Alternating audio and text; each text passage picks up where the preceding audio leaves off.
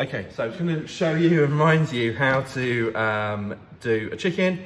So you cut the skin here, put your finger in, and you actually take the joint out, so it goes like that, and then you cut round. To do the chicken, let's do this side as well.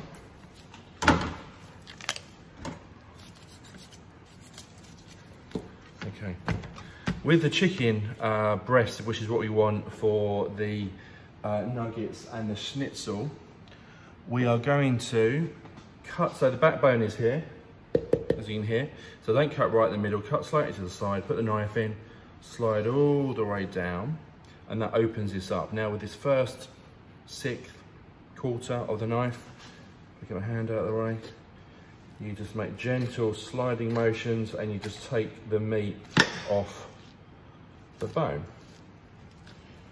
Turn it around if that's easier. Okay, so we ignore that just for the moment, as we're not going to actually use that. So one chicken breast, as you see, it's far bigger than you ever buy in the shops. On the back here, you have what's called the fillet or the supreme, and actually we can use that as a nugget.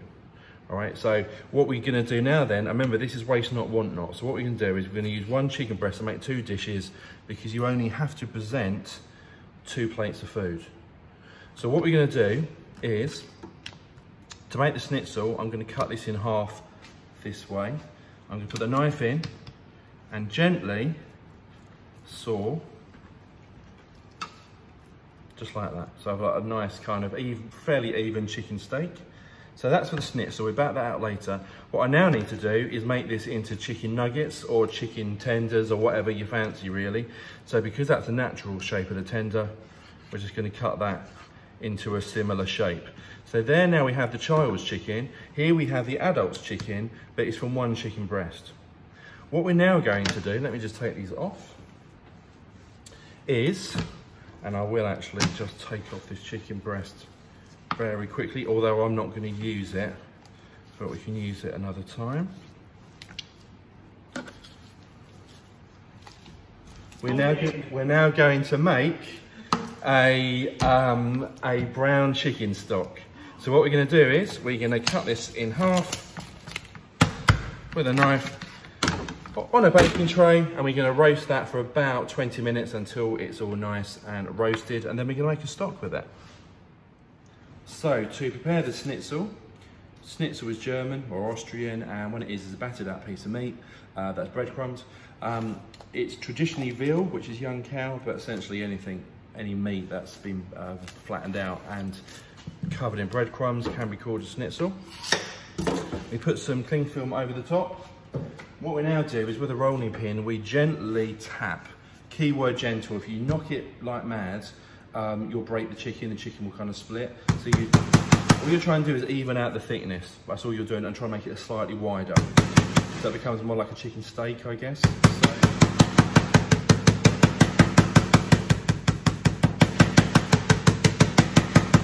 notice I'm just doing it on this top bit rather than down here because this is thin already. Right, the fat bit was on the top.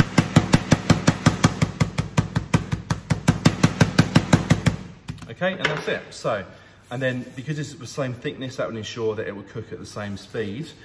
I've already cut the chicken nuggets. So there we have the children's chicken nuggets. And what we're going to do in a second is we're going to breadcrumb them, which is otherwise called pane.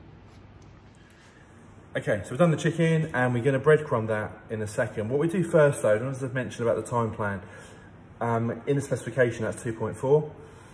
The exam board and the marking puts a lot of emphasis on the time plan, and it's really important it's done right.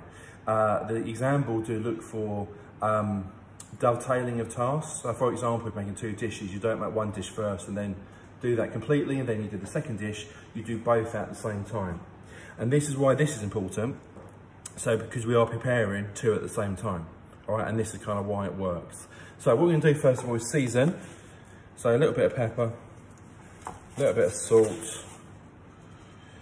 You could, of course, not put salt on the children's one and say that in the coursework, right? Because you can say, you know, positive health, not putting salt on. When we flour, egg and breadcrumb, which is also called pane, is a good idea, and if you have lots of plates, is put them in sandwich bags, all right? So we've got some flour, some egg, and some breadcrumbs. Can't remember the order. Think of February, F-E-B, flour, egg, and breadcrumbs. So all we're gonna do is, let's just do the schnitzel first. Let's get the chicken out of the way. So you put the chicken schnitzel in a bag of flour, take it out. Put it into the egg. This will be the slightly messy bit. All right, we'll take it out anyway. Give it a little wiggle around. What we then do is transfer that straight into the bag of breadcrumbs. By the way, with the breadcrumbs, you could actually make some bread and then put it in the food processor to crumb it. That would be a massive tip for the skills as well, if you were able to do that. But of course, it's time and how long you've got to actually do it. But if you could do that, that would be a very big tick rather than buying pre-done bread. So there we go. There is our schnitzel all done, and we're just going to do the goujons in exactly the same way. Okay, so the chicken's done. We're now going to make the chicken stock that's going to be for the risotto for the schnitzel. Just worth pointing out about it being tidy all the way through. In your time plan, I would strongly suggest every 20 minutes, 25 minutes, you just put maybe 2-3 minutes as a section to say clear up. All right, because that will then show the examiner that you are tidy all the way through. When your teachers mark in your practical, they have a sheet, and 3.5 on that sheet actually says about safety, showing safety principles or practices even. And if you are messy, your teacher's really going to struggle to be able to give you the highest mark. And again, that will have an impact on not just the practical mark, but on your coursework mark as well, on the NEA mark, right? Everything's tied in. So to make the stock, so we've browned the chicken. That's been in the oven about 20 minutes now. All we're going to do is we're literally going to chop up one carrot. You haven't got to peel it or take the ends off. It's literally for flavour. There's no way to chop it. You chop it in half, in quarters. It doesn't matter at all. It's just for flavour. That goes in the pot. With the onion, and this always scares people a little bit, just take the top off, cut it in half just like you would normally. Now, one half, we're going to use that later to make the risotto, but the other half, we're literally just going to chop up with the skin on and the root on and put that in there as well. Okay, now remember, this is called waste not, want not. So this half we're going to use for the risotto, as there's only one portion. The other half can be to make the stock. Now all that happens now is we top it up with cold water. We again give the water a season. So just enough cold water just to cover, more or less all the chicken. We're then going to season with salt and with pepper. Again, really important, season all the way through, salt and pepper. Now that's going to go on, you need to simmer this for about 20 minutes. Now, if I didn't say this, this is called a brown chicken stock because the chicken is brown before it goes in. You can use a white chicken stock, which is literally the raw chicken carcass that goes in, but you get a far superior flavour using a brown chicken stock. All right, so the stock's now going to go onto the heat. So we're at the stage, so the chicken's been done and breadcrumbed. The chicken now is in the fridge. All right, let's think about safety and hygiene and what have you. The chicken stock is on. We've just chopped up the onion ready for the risotto, so the other half of the onion. What we can now do is actually start thinking about making the chips. Now, traditionally, obviously chips would be deep fried. On the actual spec, on the brief, it mentions the words healthy and nutritious. Now, you can't really call any deep frying healthy or nutritious. So I'm going to ask Bethany, who's in here as well. Bethany, how can we make the chips? We could oven bake them. Okay, so the best way to do chips, if I show you the technique first, is to square them off. So what you can do is take one end off, take the other end off, and you literally stand it on its end. Keep the skin on, just because all the fibre of any vegetable is just under the skin. And they say this in the coursework as well. You peel the potato, you lose all the fibre. All you're going to do is, I'd go chunky, but it's up to you, but keep it consistent. So, all you're going to do is slowly go down, go down, go down. Maybe just lose the end bit. And then what you will then want to do is cut it into chips. I'd go fairly chunky, like I said. Think at this point, you need to have a really good idea about presentation. Okay, so are you putting it in a chip basket? Are they going on the side? Are you going to stack them sort of like Jenga, like that? And that could determine the size of the chip. What we're now going to do is get a saucepan. We're going to put these in a saucepan, cover them with water, and we're going to boil that for 2 minutes, literally 120 seconds. At that point, we take them out, we drain them, we put them on a baking tray, drizzle them with oil, season them, and then put them in the oven until they're done. It's going to be 15 minutes or so until they're done. You'll see a picture of them done on a baking tray in a second.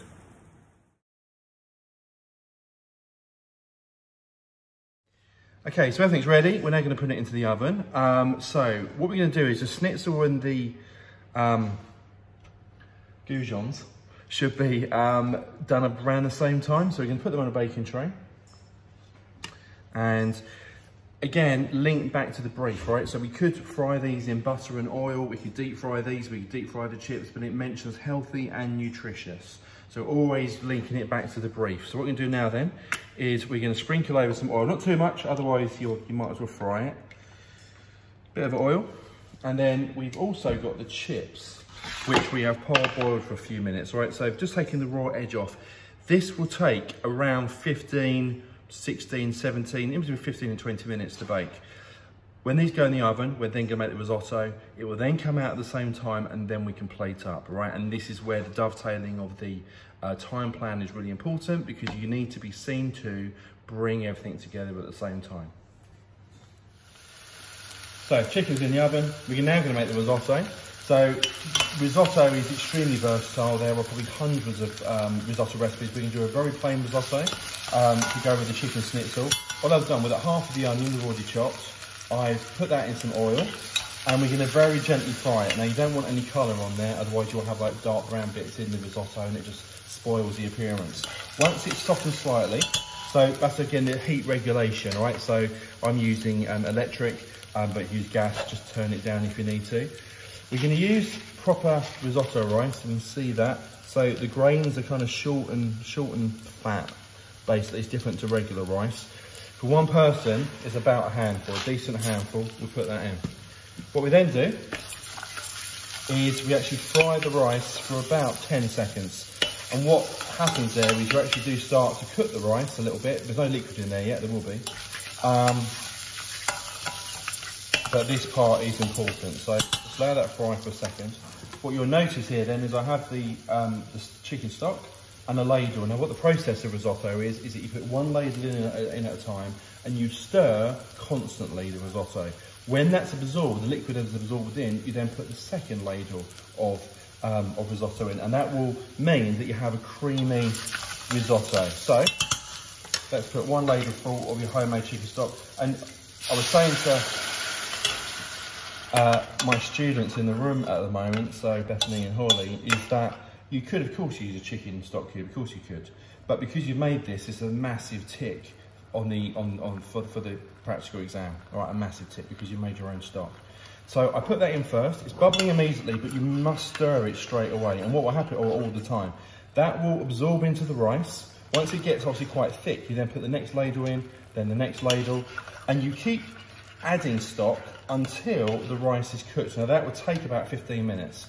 Okay, so therefore, you want a very gentle simmer. Mine's actually simmering or boiling a bit too much at the moment. You want a gentle simmer, otherwise all the liquid will evaporate before the rice has a chance to cook.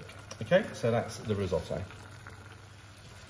So this is just after the first ladle full. And you see lots of the liquid has now evaporated, but you can still see the rice is very white and therefore not yet cooked. So we, as I said, simply carry on, add a ladle for the homemade stock.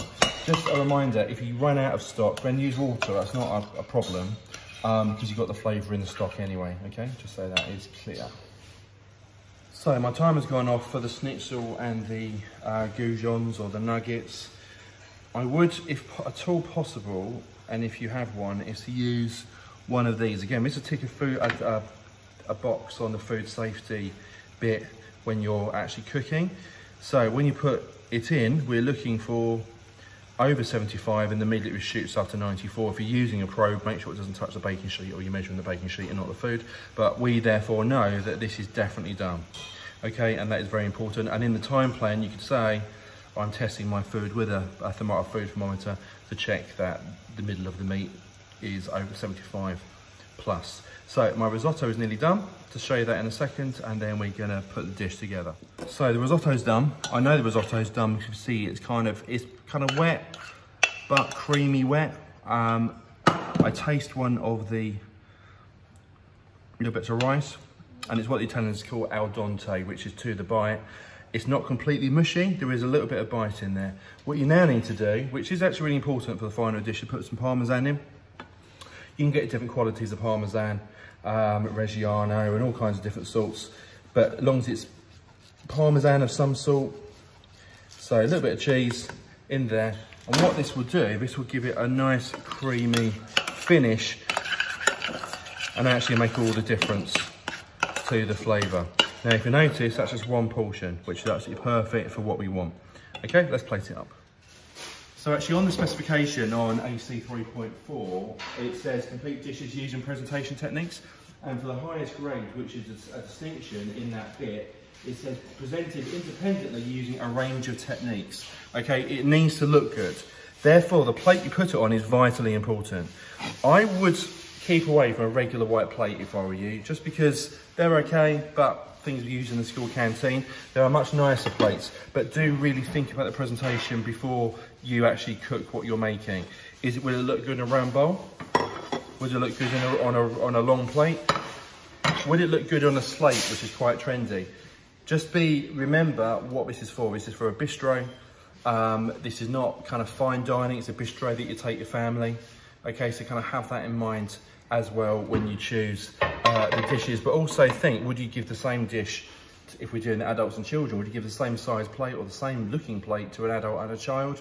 Maybe you would, maybe you wouldn't. I probably wouldn't, so it does look a little bit different, but keep that in mind. So if you look at this, it looks very one-dimensional. I mean, it's all done and it has all the skills in there, but it's a long plate, there's nothing going on. You do need some green on here. I haven't got any green, but if this was you kind of on the day, I would then consider to replate it, because if you're looking at it, it just looks beige, it looks all a bit spread out, and food does need a little bit of layering, a little bit of height. So I'm going to replate it and see if it looks any better after I've replated it. So I put it now in a round bowl, and as you see, it's got a little bit of height. If I had some green, a bit of salad, a bit of watercress, that would look great kind of in the corner. What I've also made is it's literally Parmesan cheese, because it kind of goes with the theme of the risotto. Put it in a baking tray, 3 minutes maybe until it melts and it browns, and then it will harden to a crisp, okay? And then that can be put on the top as a decoration, as you see. Okay, so this is the children's one. As you can see, I put it in a basket. Does it add to the flavour? Absolutely not, but it adds to the appearance. I could stack them. Nuggets are done, and we've got some mayonnaise in the middle. Now, if you use mayonnaise, I strongly suggest you make the mayonnaise. That's another tick. You could use ketchup, but again, make the ketchup, or barbecue sauce, make the barbecue sauce, right? It really matters that you make everything that you can. And there we go. So waste not, want not, 2 fairly easy dishes using 1 basic ingredient and a couple of variations.